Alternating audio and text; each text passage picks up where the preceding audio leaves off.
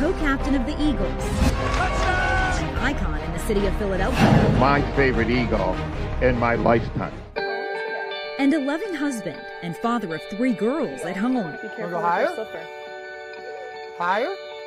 Now Jason Kelce is also the star of the new documentary Kelce, streaming on Amazon Prime Video. I thought Kelce was at the end of his career. This guy's the best center in the league. We tried to be as organic as possible, as authentic as possible, really let people into our lives and our heads and kind of everything that happens through the course of an NFL season. A season that ultimately ended just a few minutes and points short of a Super Bowl win for the Eagles and their star center. I've been contemplating retirement for a number of years, and I thought it'd be interesting to follow a player going into that. Feels like all of the post-career documentaries are really done after the story's told, and having watched a lot of my former teammates go through it, I thought it would be interesting to capture it all on film. I think for a lot of people, a retirement is just a post on Instagram or a tweet. That's how it's presented to the outside world. And I think to be able to see what unfolds prior to that social media post now, it's an interesting thing to get an inside look at. I think it's very humbling to be able to see it back, but also to just be there for the battle of it. If this is my last year, I don't want it to be bad. I want to go out with a good season and a good team. When you started filming, you didn't know how this would end. No. I still don't know how it's going to end. Kelce ultimately did opt to return for a 13th season, but that decision came after a Super Bowl matchup for the history books, squaring off against his brother Travis and the Kansas City Chiefs. As the country fell in love with the Kelce brothers, their mom Donna became a fan favorite. I think I've been in the league for 13 years, and Mom did more endorsement deals in 2 weeks than I did my whole career. So, no, I mean... She earned it. I think she's a down-to-earth person that people connect with, and it was fun to see her get that national spotlight and be a representative for a lot of guys' moms. Just before a new season kicked off, we caught up with Donna. How do you describe that Super Bowl experience? Oh, man, it was really surreal. It was just a wonderful thing. I don't think I would have ever have imagined that it could have happened, and it's just a wonderful thing for the family to be able to do together. What would it take for this season to top last? Oh, definitely another Kelce Bowl. What do you guys think about that? But along with the highs, the documentary shows in intimate moments how the spotlight affects Kelce and his loved ones. I don't think that people realize the beating you're taking then impacts the way that you interact with your family. Sometimes it's just sheer exhaustion. There have been a number of times where we've explained that Dad can't sit on the floor for that long. So there's approximately a 10-minute timer for on the floor games until Jason's butt has to make it to the couch, a soft surface. It's hard to play in the NFL. It really is. Not only is it hard physically, and it's getting harder physically the older you get, it's hard mentally, and it's hard with the amount of time that it takes to do it properly and to do it well. It's hard to get up for practice and be there day in, day out.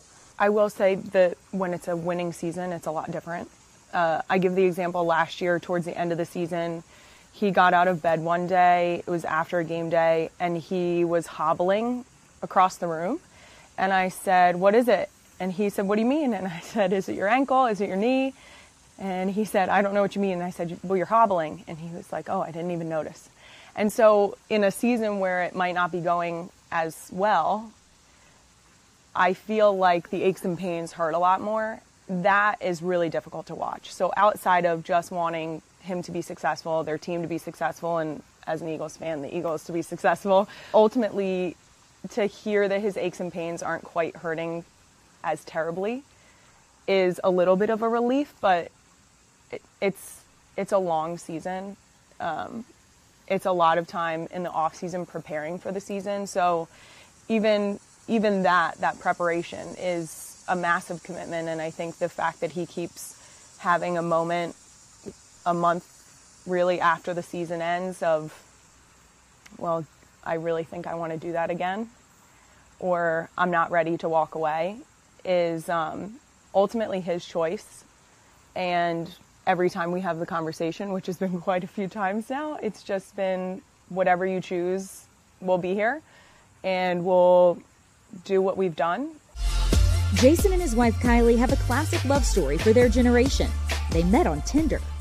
Now married for 6 years, they have 3 daughters, Wyatt, Elliot, and their youngest Bennett, who was born just a few days after the Super Bowl. I was definitely rooting for it to happen at the Super Bowl. 1,000% he For was. sure. You were not. No. I was crossing my legs and fingers, trying not to let anything happen. But with the success of the season came new exciting opportunities and challenges. 1 week after Bennett arrived, Jason joined his younger brother Travis in New York as he hosted SNL. How's the day going? Just fine? Love you, Ellie. See you, Kai. Oh, that went great. Yeah, not up for Dad of the Year right now. Or Husband of the Year. When you guys are on the phone and you're at Saturday Night Live, Yeah. the relatability was there 100%. I really felt like I appropriately iced him. Anyone who has been around someone who's given birth or given birth themselves, I think, knows how the amnesia kicks in. So I didn't really remember having that phone call, but watching it back, I thought, yeah, feel that. Yeah. I did. What is the secret to making it work? We do our absolute best to communicate with each other. We're the most important thing in both of our lives, and like everything else takes a back seat. I'm curious, Kylie, you've been so open, on social media and whatnot. Why is it important to you to make sure people have a realistic understanding of what it's like to be married to a professional athlete? I think there is a population of women who are married to, dating, engaged to individuals who play in the NFL or other professional sports that really enjoy indulging in the finer things in life. And that's not necessarily how I was raised or what I enjoy. So I think that staying authentic to that, and it has just been easy to portray that because it's how our house is and how I am. Can you even imagine this life, these kids doing all that you do without the superwoman that Kylie is by your side for all of this? Would just sing her praises, go nuts. Of course not. We were talking earlier about when I watched the documentary, what am I seeing? And a lot of these things are, when I'm at work or at a game, that Kylie's taking care of the girls and you're appreciative and that she's getting everything in a row to come to the games, but also just be there for me. But, seeing it on the documentary, it's like a whole nother level of it. And I think that Kylie does such an unbelievable job of keeping the household whole and making sure the girls are taken care of, making sure I'm taken care of. The way we've sort of functioned is that family decisions, family things, for the most part, I think function independently from his occupation. So our family will continue to function the same way where we'll make it work. Yeah. And accommodate schedules and things like that. But we're excited to know that for right now, unless anything crazy changes, that we're settled here and we know sort of what we have going on here with raising the family. Kylie keeps me sane in a lot of regards, and she's the one person that I talk to about everything that's happening. She's way smarter than me. So anything I get the... It's only because he gets hit in the head. Yeah, she's got great instincts, and everything I do, everything we do, we talk to each other about, and I think we have the utmost respect and admiration for each other, and we're open and honest, and I think that just helps you be more confident in anything you're doing. Where does Jason the football player end and Jason the dad begin? Well, I'm always Jason the dad, so that doesn't end. And I mean, for right now, I'm Jason the football player. I don't think I separate home and work that much. I try to be involved everywhere. You know what I mean? So, Jason, the football player, is going to end one day for sure. But right now I'm still that. And when you're at work or when you're out on the field, you can only be one place at a time. And I try to be only one place at a time when I'm with the girls, even though that is hard at times when you're thinking about a million different things. But we find a way to get it done for sure. And I'm sure that it doesn't hurt that the girls are always ecstatic to see him. You can see it when he enters the house, even if it's a rough day at work, the switch flips. And he definitely sort of lets a little bit go more quickly, just so that he can interact with the girls and be happy with them. And their smiles alone, doesn't matter what you're going through. What's left to accomplish on the football field? I don't know. I don't really think of the accomplishments. I think I just enjoy the process. I enjoy being with my teammates. I enjoy game planning. Going into the game, even though it's chaos and there's going to be points where it's miserable because it's not going well. All of these things keep you alive. They keep you going. They keep adrenaline pumping. The fun part is the journey and going through it with a bunch of guys and like-minded people.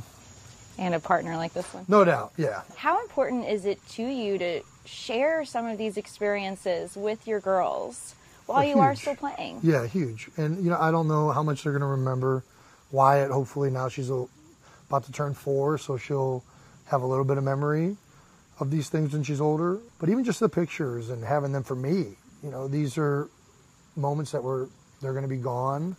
And I want to make sure that we have pictures and that the people that we care about most are there with us. And I think it's probably more for me than it is even for them at this point, or us.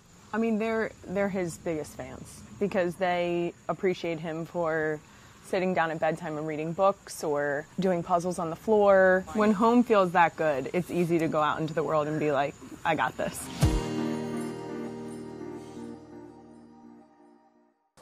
Hey, thanks for watching. Don't miss the Today Show every weekday at 11 a.m. Eastern, 8 Pacific on our streaming channel, Today All Day. To watch, head to today.com/allday or click the link right here.